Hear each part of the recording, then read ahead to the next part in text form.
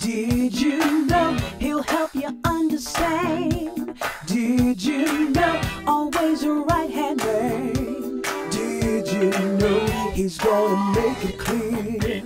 Did you know? Come on, listen here.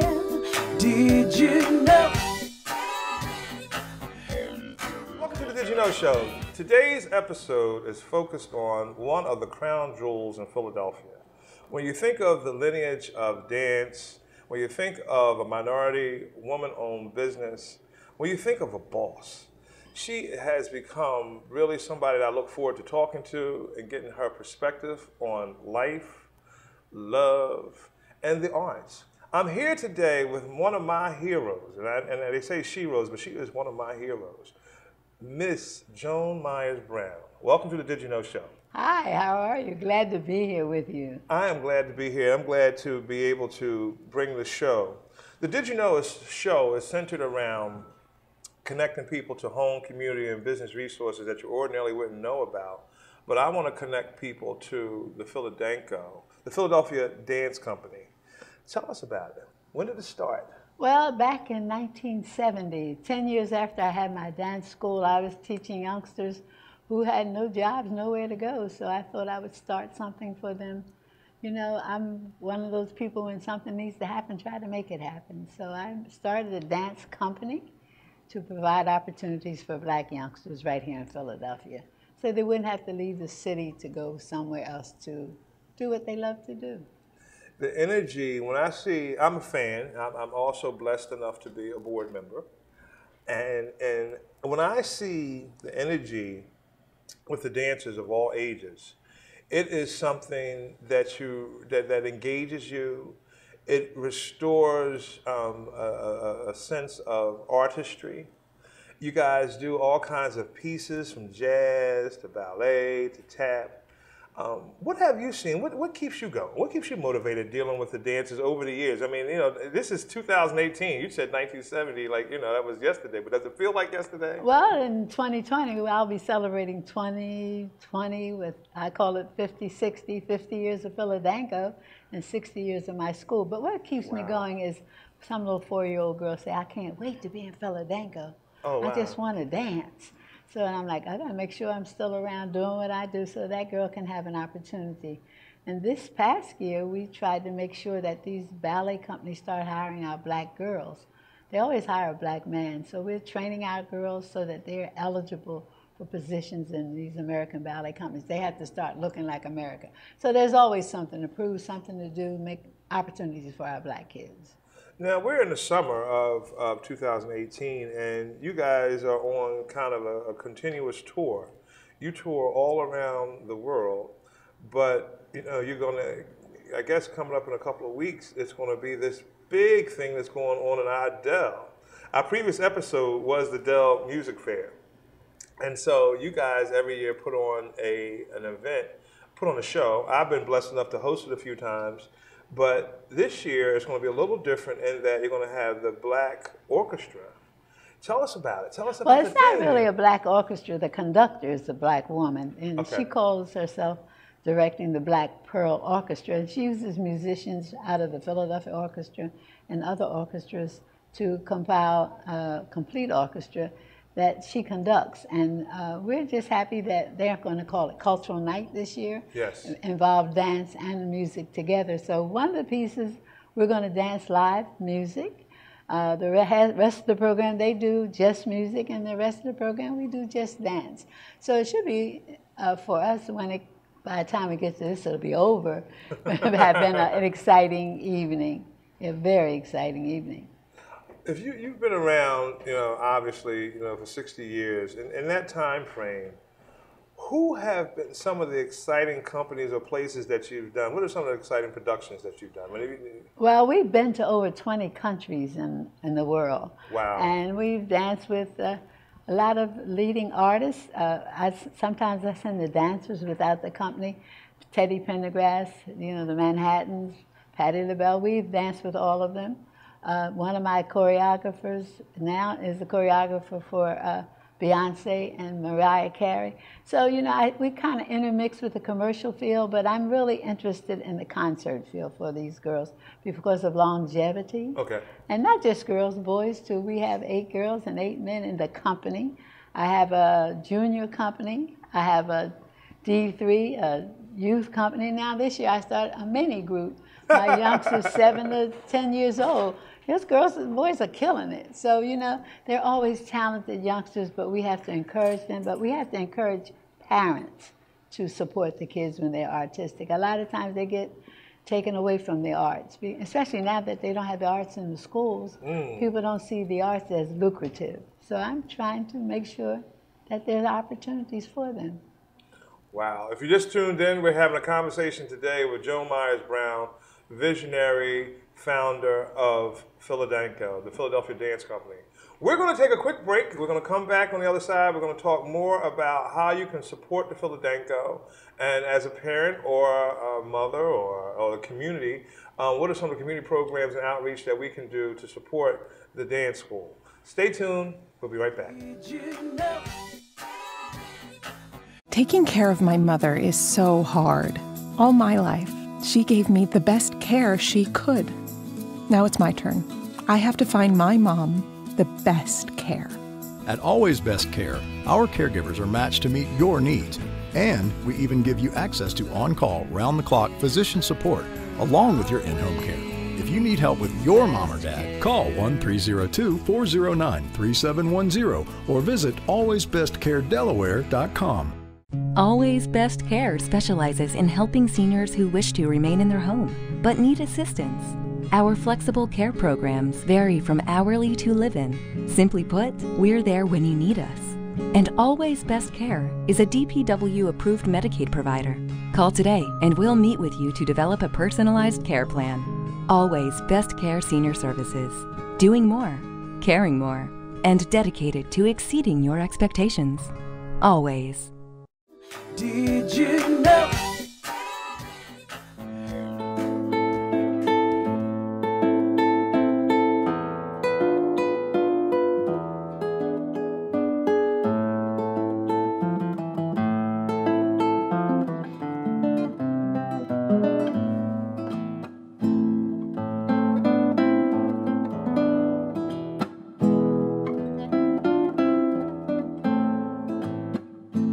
Welcome back to the Did You Know Show. My name is Brian Green, and I'm sitting here today talking with my mentor, the boss, Joan Myers-Brown. So, the Philadelphia Dance Company is your passion, is your dream. It's been around for almost 50 years. But let's go back in time a little bit and talk about why did you start dancing? When, you know, your era was a lot different than this era. Well, you know, I go 3 or 4 different eras.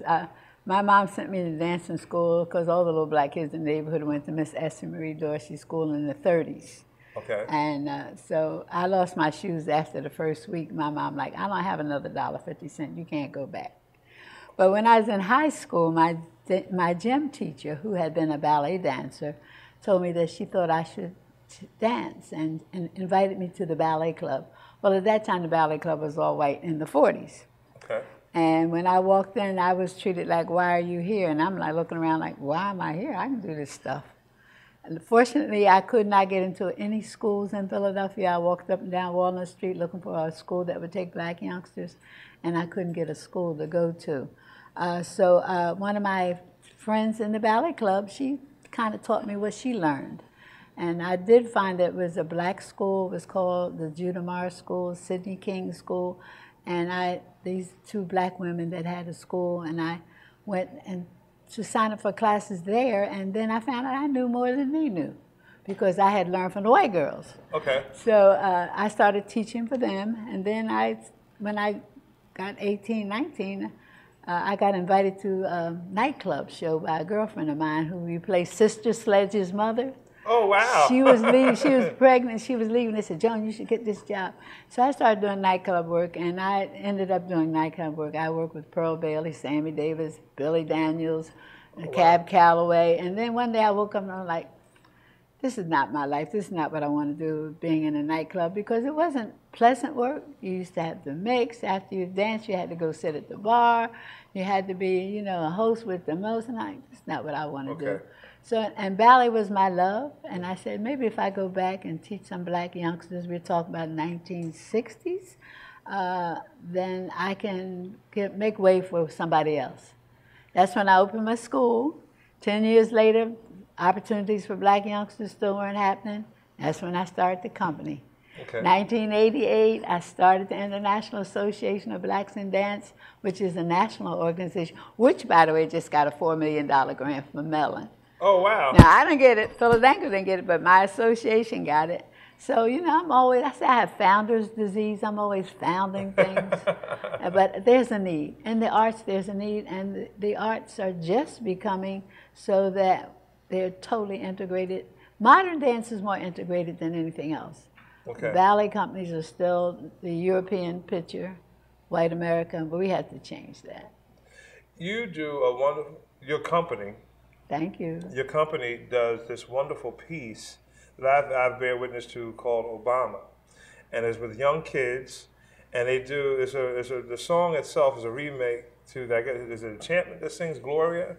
No, it's Obama. Obama. And I can't think of the guy that sings it, but the kids dance to that, yeah. And it was just wonderful. And while we know that this was built on, you know, the foundership of a black woman, it is definitely diverse and inclusive of all ethnicities. Exactly. This is a comfortable zone, and I endorse it because my daughter used to dance here years ago. I remember, yes. And if we go further back into the 70s, one of my first babysitters also danced here. But I want to ask a question too, and we've talked about it before. I like the different productions over time, like Pearly Victorious and The Wiz. What are some of your favorites over the years that you've either participated in or choreographed or seen? Well, everybody loved The Wiz, the original Wiz, with George Faison. Yes. And also, one of my choreographers did the movie production of it. Louis Johnson did the movie production of The Wiz. So that's my all-time favorite. But you know, my favorite thing that has nothing to do, well, it probably has to do with it, it's a film called Hurricane with Dorothy Lamour, and she was doing a hula. But I was always thrilled with that Hurricane movie, and that had nothing to do with dance. But you know, life is about more than the dance for me. You know, I have a life outside of dance. I have family, grandkids. I got a granddaughter I'm really proud of. So I can't pinpoint anything that really knocks me off. I'm proud of the many people like Lee Daniels, who was my student, Leslie Odom, that aren't dancers now, but started here with me. So I can name a whole slew of people that make me proud. When I walk around the studio here in West Philadelphia, where we're at today, I seen a picture of you with then President Obama and his wife Michelle. How was that meeting them? Well, you know, the company, by the way, was on the way to Chile, and I got the call that I had to be at the White House. I'm like, I can't. I got to go to Chile. They said, no, you have to be at the White House. You're getting an award. So when I sent the dancers on to Chile, and I got to the White House, of course, I had to take my kids with me because they were more thrilled than I was. And we got an opportunity, and I was thinking that in my lifetime, I'll never see another black president. So I really was especially proud to be awarded the National Medal of Arts from him. For her contributions as a dancer, choreographer, and artistic director, founder of the Philadelphia Dance Company, Miss Brown carved out an artistic haven for African American dancers and choreographers to innovate, create, and share their unique visions with the national and global dance communities.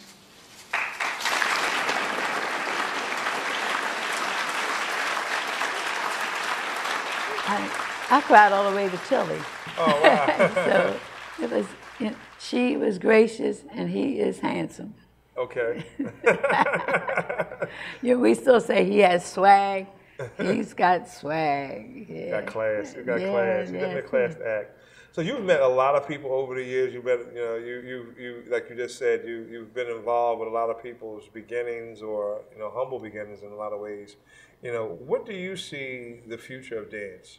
You know, the future of the art, since it's now not in schools. How important is it for this type of school to exist? Well, you know, it's an after-school activity anymore. It's not something, there are a few performing arts schools now, and I'm being involved with the String Theory, which is a performing arts school that offers excellent training in school hours. And I think that if more of these charter schools open up for the arts, since the public schools aren't given, I think the String Theory has a 5,000 waiting list for kids that want to be involved in the arts. They want to do these things. Our children are born dancers. They dance when they come out of the womb, they jump around. So if we don't give them opportunities to not only be dancers, but to be musicians and singers and artists, that they don't have that creative outlet, they can't stay glued to an iPod and a cell phone all day. We've got to make opportunities for them. And you know, I have 2 dance schools. I keep them going, 4 dance companies. And as long as I can, I want to make these opportunities for our kids. Wow. Well, we're going to take another quick break. The Did You Know show, if you didn't know, is also aired on WURD radio on Saturdays at 4 p.m. at 900 a.m. and 96.1 FM. We're going to take a quick break, and we're going to come back and conclude our conversation with the one and the only Joan Myers-Brown. She said I could call her JB. Stay tuned. Did you know? Always Best Care specializes in helping seniors who wish to remain in their home but need assistance. Our flexible care programs vary from hourly to live-in. Simply put, we're there when you need us. And Always Best Care is a DPW-approved Medicaid provider. Call today and we'll meet with you to develop a personalized care plan. Always Best Care Senior Services. Doing more, caring more, and dedicated to exceeding your expectations. Always. Taking care of my mother is so hard. All my life, she gave me the best care she could. Now it's my turn. I have to find my mom the best care. At Always Best Care, our caregivers are matched to meet your needs. And we even give you access to on-call, round-the-clock physician support, along with your in-home care. If you need help with your mom or dad, call 1-302-409-3710 or visit alwaysbestcaredelaware.com. Did you know?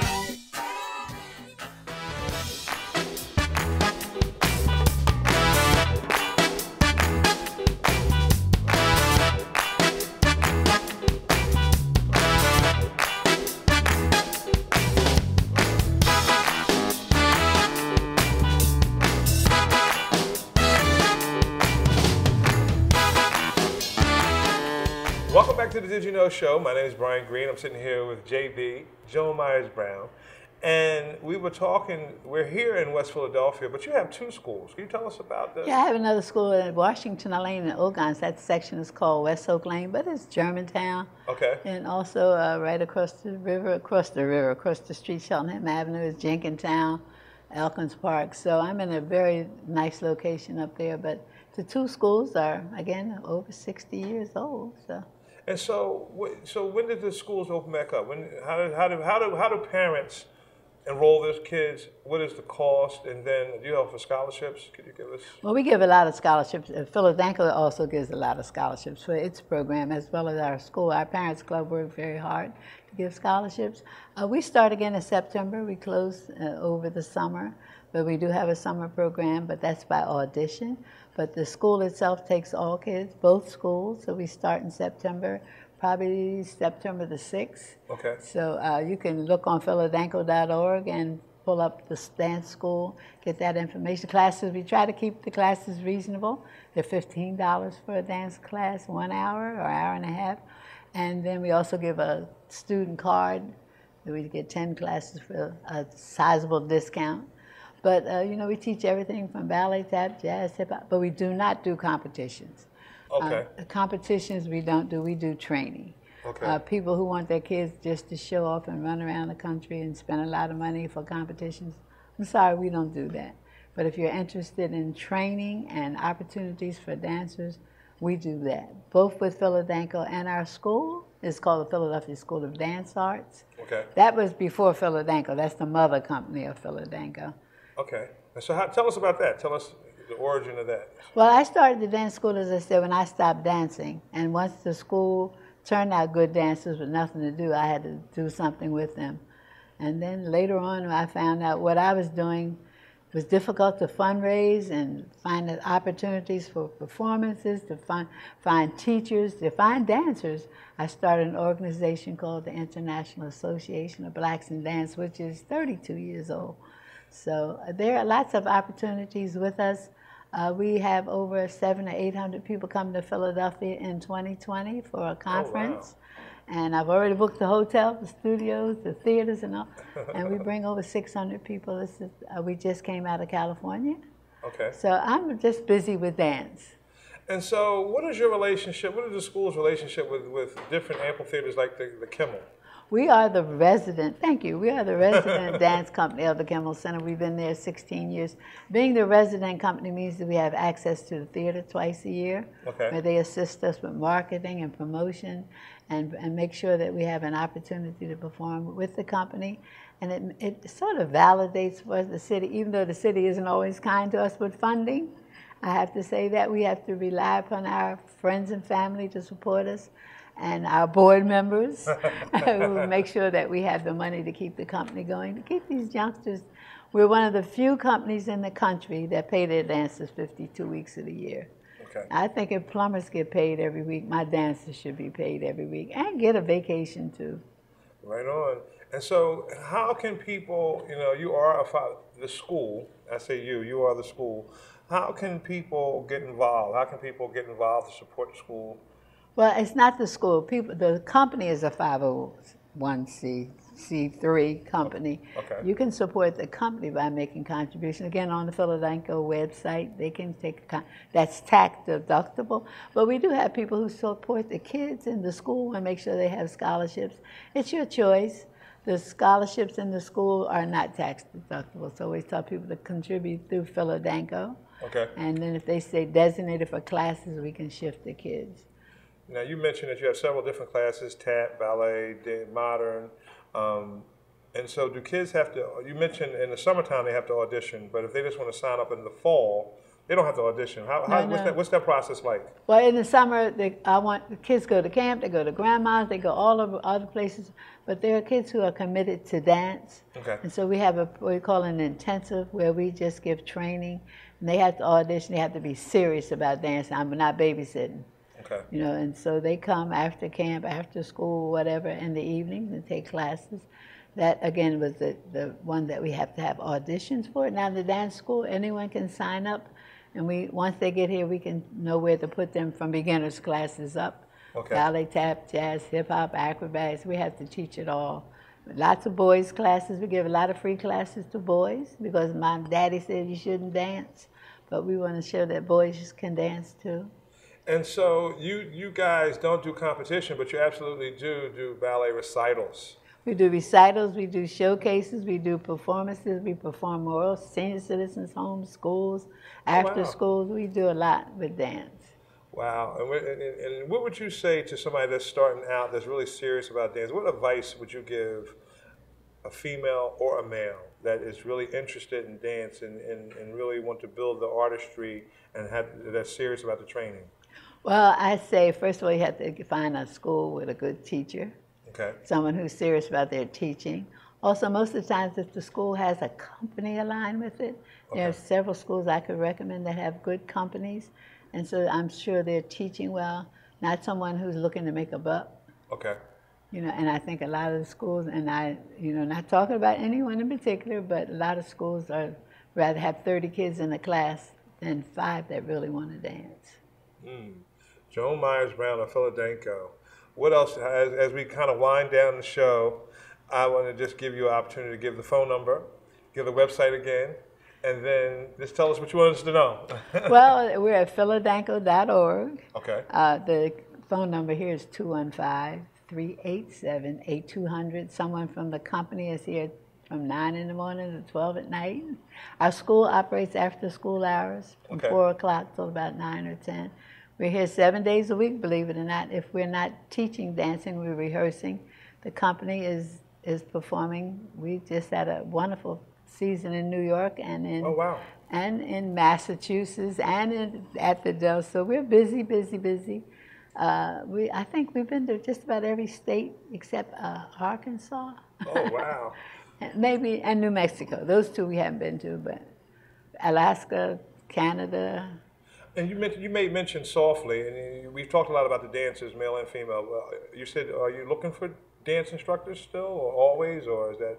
Well, most of the time the dance company members now are teachers. I have 30 companies, teachers, members. I have 30 teachers that are company members. Okay. And also former teachers with my school are still with me. And we're just busy teaching dance, but if people are interested, be sure to call us. If they don't like my school, I can recommend another one. Well, right on, but you definitely want to come to the PHILADANCO. Yes. Joan Myers-Brown, thank you for coming on our show. Thank you for having us here at 9 North Preston Street in West Philadelphia. It's called PHILADANCO Way. Oh, excuse me, PHILADANCO Way. Yes. Thank you for coming on the show, and we look forward to all of the good events that's coming up in the future. Thank you again for coming on the show. I thank you for the opportunity. All right. Well, that's our show for today. Thank you for tuning in, and we'll see you next time.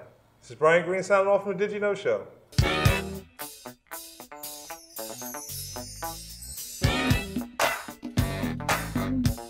Did you know he'll help you understand? Did you know always a right-hand man? Did you know he's gonna make it clear?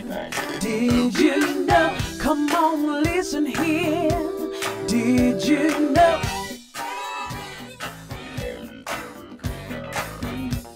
Did you know?